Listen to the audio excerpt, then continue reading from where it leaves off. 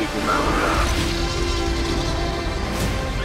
Where we're going, we don't need roads. Jonathan, good to see you again, man. How are you? Jake, what's up, man? You all right? Dude, miss you, love you. Congratulations on this, man. It's fantastic. I'm going to jump into this. Obviously, Jesse wasn't around for you to ask questions of and learn from, but I was wondering if you could just for a moment imagine sitting in a movie theater with him, watching Devotion, and when it's over, you lean over and you ask him, "What did you think about how I did this? What is the aspect of your performance you would love to get his thoughts on?" Oh man, I don't know. I would say, did you feel like you were that funny? You know, did we capture your sense of humor, properly? That's something his family always talked about. That he had a very keen sense of humor. It was quite specific. And so that was something outside of the book, outside of the war hero. That's something I was really interested in touching on. And so I'd ask him that. Is that the humor or not? Let me know. I love that.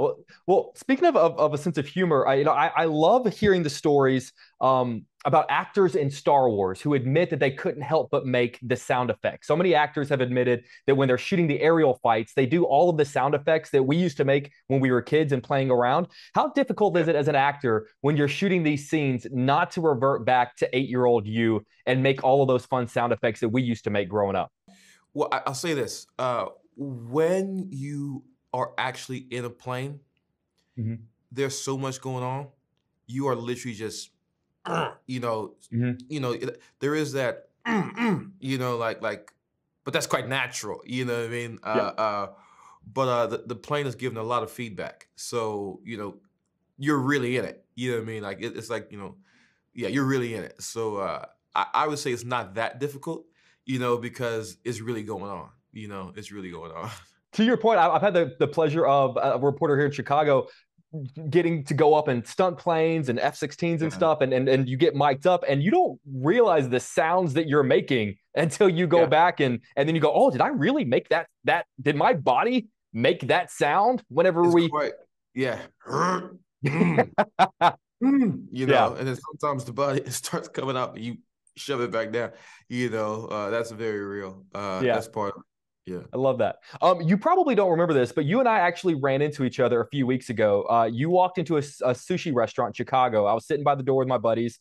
We were so excited. You couldn't have been nicer. You took a photo with us. You talked with us for a second. And after that moment, we said, that's probably going to happen to him a lot. Thinking about the year you have ahead with this film, with Creed, with Kang becoming a bigger part of the MCU, is there a part of you that's gearing up for that kind of moment to happen more often? Are you ready for your life to change in that way? I think the career is growing and the career is going to change, but my life is the same. I intend to continue to go to sushi restaurants by myself or with my family or with my team. And if a handsome gentleman and his friends want to take a picture, I'm more than down to take that. And if they want to send sake afterwards, appreciate you. I remember. You do remember that. I appreciate you. Yeah. I'm more than happy for it.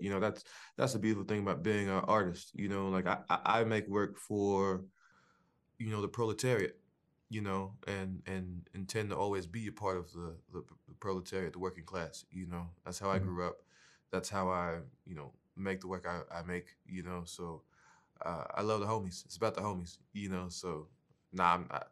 The career changing and having more space to, work my art, as my mentor says to me all the time, work your art, is very exciting, and that I would take as far as I can take it, But the life, I'll say this and I'll conclude.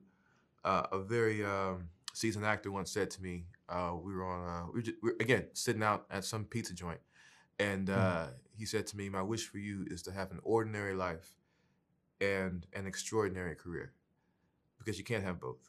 It's balance. You can't have both." And I wish that for myself, and I wish that for any artist, young or old, that's making their way.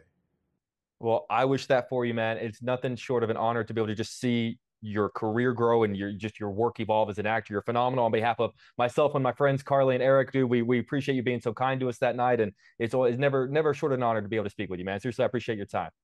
Look at Carly and Eric. Thank you too. Yeah. I'm still in this video, man. I appreciate you. I'll see you in a bit. Bye, buddy. See you soon. Peace.